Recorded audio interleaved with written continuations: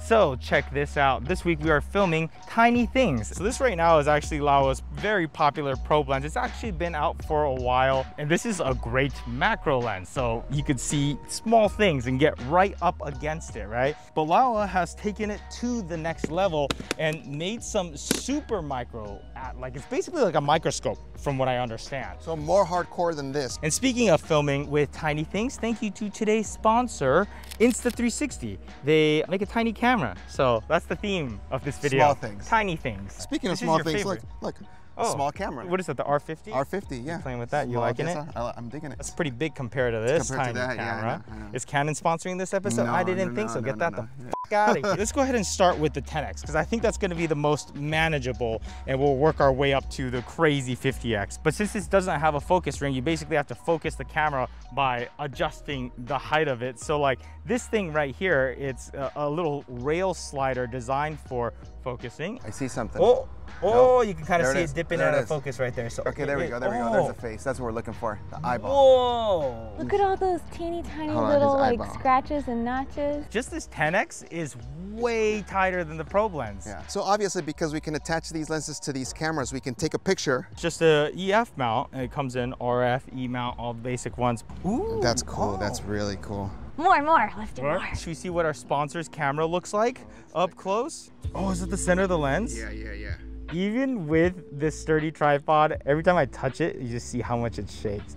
And I believe when we go to the tighter lenses, it's gonna get even crazier. And the little speaker on the bottom is not what I was expecting out of a speaker. It looks more rubbery. We're gonna go ahead and jump to the 35. Hello. You wanna see a mosquito that... We're looking at a mosquito. Mosquito's tail. Yeah, the tail of a mosquito. Really? Yeah. Hairy. Yeah. Wow. Let's take a look at the penny again at 35. Look at that, just all texture. So crazy that it's so close up that you can't even tell what it is. So the probe lens will basically make the penny fill up your frame, but the 35X will literally take one letter on the penny and fill up the entire frame. And we still haven't even touched the 50, which is one level beyond this even, which is insanity. All right, so Frank found a butterfly outside. It was already dead. There's the eye. That's the eye. That's the eye? Yeah, that's the eye. You know how in movies they have the insect view and it's just like a bunch of them? Is that like, I'm starting to think that's legit. Like, all right, next specimen. What is that? I don't know. It was on your kitchen table. Oh, that's so cool. That's cool. Oh, that looks like an egg roll.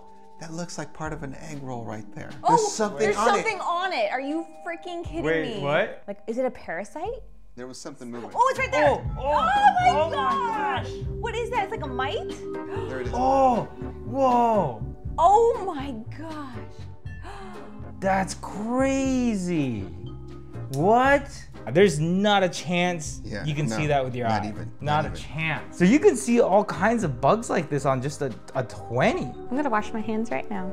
Do you think all the germaphobes, this is how it started? Probably. Here, put the napkin underneath the bottle. Like, I'm gonna sanitize all this. All right, let's take a quick break from things that make you want to throw up and just enjoy this beautiful sunset and enjoy this beautiful camera right here, Insta360 Go 3. It's so lightweight that it's really easy to rig onto different things and get interesting, unique, creative angles. Honestly, I love the hat clip because it's like the helmet mount, but you don't have to wear a helmet for it. You just clip it on your hat. And also the beauty of the Go 3 is that the charging case is wirelessly connected to the camera. So you don't have to guess out what your framing looks like, right? You could just look at it and you know what your framing is. You could hit record and change the settings all from this case. Now, if you prefer to treat this more like an action camera, look at that flip up screen so you could vlog with it. And one of the features that's new on the Go 3 is that it actually has latches. So it's not just magnetically held on. And the case itself also latches the same way. So this will stick to anything that's magnetized. Then we could just get in the shot here. Hey! I found these cool little guys. It just has a sticky back, but it's a magnet. So I could stick it onto the side of the Super 73 here. Bam, back to vlog. That's actually a pretty good idea, Carrie. And of course, when it comes to FPV drones, it's all about keeping it as lightweight as possible. The camera weighs only 35 grams, has built-in image stabilization, waterproof to 16 feet, and I do have a full video on this on the channel in case you're interested in learning more. So thanks so much to Insta360 for sponsoring this episode. Links down there in the description if you're interested in a vlog cam, wearable cam, action cam, vlog cam, all that good stuff. And are we ready to go look at the microscope again? All right, we're doing a little upgrade to our setup here. So this is lens tube slip ring. It just attaches on like that, holds it on tight. So basically, instead of mounting the camera up here, it is now mounting it down here, which definitely gives it more stability. And look at what we got off Amazon, some prepared biology microscope slides. So we're gonna start off by looking up a dog's stomach secretary. What? I'm not too happy that we're looking at dog parts. PETA's all about it. She's excited to see it, aren't you, PETA? There it is. Oh, I think you'll probably want to look at this one. This is rabbit testes. This is a house bee mouth parts. These are some cool textures. Oh. Ooh. This would be such a pretty photograph. Oh, human blood. You can see the blood cells. So basically there's a 10x, 20x, 35x, 50x. And I just attach that. And this part actually comes off. And after that, the objective lens goes up front. Yeah. You choose your magnification, you put it on there, you put the silencer on there. Silencer, yes. And this little piece right here is super important. This is just like a slider, and all it does is just slide. Oh my God, that's so satisfying. This thing is like a necessity if you're gonna try to focus with this, because you don't actually have a focus ring. This is like a numerical aperture right here, but you can't focus it. I see. So it's a 20mm focus distance that's fixed. So we would use this slider to just get us to that perfect distance. So right here, see how everything kind of comes into focus?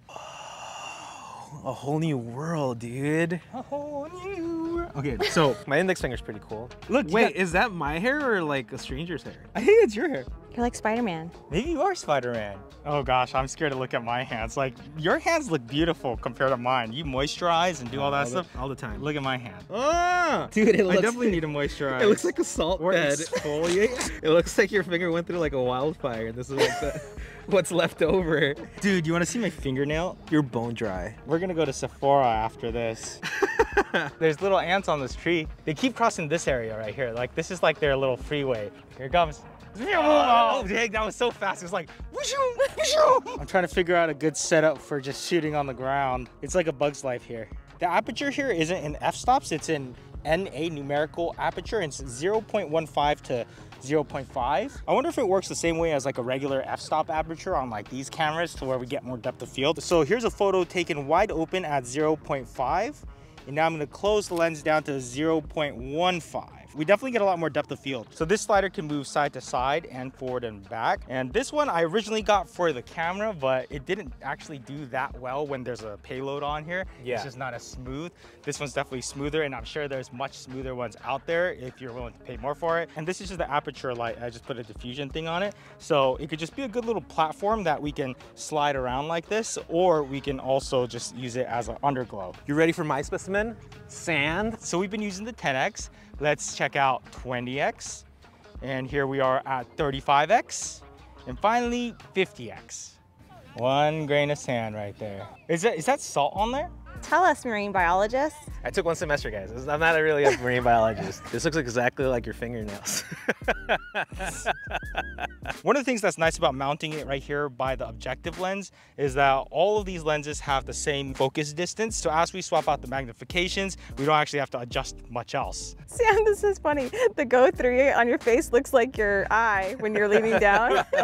This is the iPhone screen display. I wonder if we could see the individual pixels. Oh, whoa. That's trippy. So for red, it's just the reds. So do you know about water bears? Yeah, they're really like microscopic organisms that are really resilient. They could handle really high temperatures, low temperatures, and even the vacuum of space. They say water bears like to live on moss. I'll be so happy if we could find a water bear. You're so excited for moss right now, bro. Water bears. You can see the texture coming in, but no moving little creatures in there. Oh! Nightmare fuel. Wait, you could see his inside of his body. See that little dot in that water droplet? That's what we're looking at. You could see these guys with your naked eye, but I pulled him out of a... He moved. Looks like a potato that breathes. That's you. That looks gross. Wait, is it eating something? It looks like it is. Or is that part of its mouth? I don't know why I keep looking at this stuff with you. All right, we're gonna swap it out for something a little less disturbing. Is that a ballpoint pen right there? Oh, I'll look at that.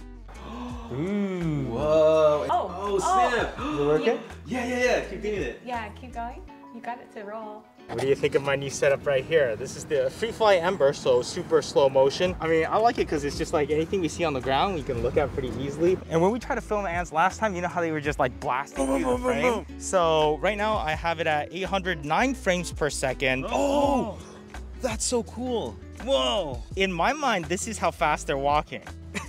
Yeah, seriously. Right? But in real life, they're actually pretty fast. The depth of field is so shallow that we can have focus on their backs, but then their arms are out of frame on an ant. That's insane. So I wonder if I could go handheld like this and get some shots. Shit, try it. There's a bee right there. Oh, dude, you're like right in there. On my screen, all I'm seeing is just a lot of flickering things, but hopefully inside of that footage, there's like little nuggets of bee. Here, the slow motion dampens out that shake, and also you only need to get something in perfect focus for like a split second, and you can stretch that out. Yeah, we definitely got the spider for a bit.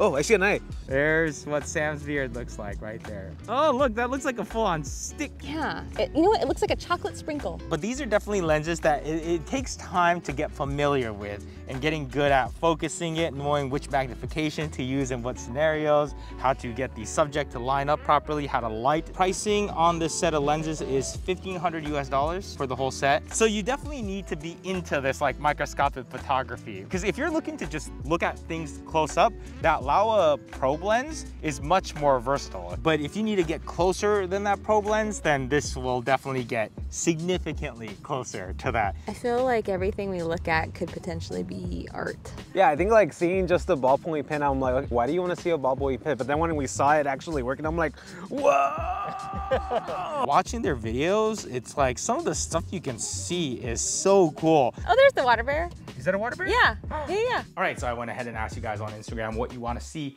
with this microscope lenses. Let's see what you guys have to say.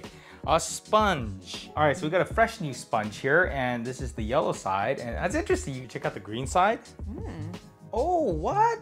I was not expecting to look like that. This is with the 20X. Kind of looks like seaweed. Everything looks kind of slimy under the microscope, but this is dry, by the way. JP Photo Story says a potato chip. We got Lay's and Cheetos. Again, it just looks kind of slimy. Next. It doesn't even look like a chip, but that's a Frito-Lay. JR Studio says a sensor of a camera. Huh. Oh, interesting. We're definitely seeing some details. I think these are the individual pixels here. This is the 20X, but I feel like this would be actually interesting to look at even with the 50X. Sugar. I think we have some sugar. Ooh. It's pretty cool being able to see every little crystal. Yeah. Can you help me find my eggplant? My bank account. Eggplant. Why does everyone want to see an eggplant? You are gonna get so many dick jokes. A banana peel. This is one of the few foods that we've looked at with this lens, and it actually looks appetizing still. Like I would eat that, even though it's the peel, so I guess you don't want to eat that. How about the inside? Ooh, bananas are pretty. Drew Media says dog paws. Lots of votes for dog paw. Now that I'm way more familiar with this setup, I want to keep experimenting and looking at stuff. I feel like there's an unlimited number of things that's interesting to look at. But yeah, that's pretty much it for this episode. Thanks so much for watching. And thank you to Insta360 once again for sponsoring this episode. If that action camera interests you, link down there in the description. And I'll also throw a link down there for these awesome little microscope lenses. Cool, bye. And we're out. Ooh.